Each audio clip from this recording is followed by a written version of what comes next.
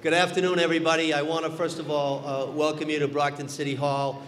Before we begin today, the city lost a true public servant, a gentleman that was a friend of all of us here, Mr. Tony Zioli, city clerk for almost 30 years. His services are tomorrow and the following day. So if we could just take a moment of silence to remember a wonderful person, a wonderful public servant, just a great person, and remember him in our thoughts and prayers along with his family. Thank you.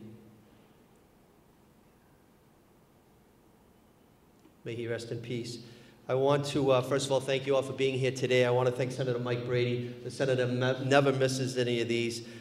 We are today honoring those of Dominican ancestry that are here in the city of Brockton, that live and work and make our community just a fantastic, inclusive, welcoming city of champions. We have two dedicated Dominican folks working here, Ana Pacheco in the clerk's office and Francesca Rodriguez in the assessor's office. We want to thank them for what they do each and every day. I want to thank Brockton Community Access that always films these events, and I want to thank again all the city employees and school employees that come here. Again, I'm just so excited to be here today to celebrate 180 years of Dominican independence. February 27th in the year 1844, the Dominican Republic declared independence from Haiti. Over the course of 500 years until 1844, the Dominican Republic was ruled by Spain, France, Spain once again, and then ultimately Haiti. It is no wonder Dominican people celebrate their independence for a whole month each and every year. Some of you may already know, and some of you may not. Dominican Republic is the second largest country in the Caribbean. The nation is home to a large population of charismatic, prideful, family-oriented, and vibrant people, just wonderful people. And like many immigrants that have come to the city of Brockton or the United States of America, they do so with the pursuit to search for a better life for themselves and the next generation. In doing so, here in the city, they've brought wonderful cultures and traditions and music and, of course, delicious foods to our city, to our county, to our Commonwealth, and to our country. The majority of Dominicans here in the United States, the immigrants that have immigrated here, settled in places like New York and also in Lawrence, Massachusetts. We are fortunate truly to have a wonderful, sizable Dominican population here in the city of Brockton. As mayor of this wonderful, diverse city, I want to let everybody of Dominican ancestry know that we are here to work with you and support you because we are better together. I would like at this time to ask Senator Mike Brady if he would like to share a few thoughts. Senator. Thank you, Mr. Mayor, and thank you for everyone coming out today. And we always have had a diverse community in the city of Brockton and the communities that I represent. And I'm just honored to be here, part of the celebration for the flag raising ceremony to honor our friends from the Dominican Republic. And we have to continue to support each other in this community. This is a great community of a wide range of diverse people from every country across the planet. And that's what makes us the city of champions, of our inclusiveness and everybody working together. So I'm just grateful to be a part of this, and God bless you all.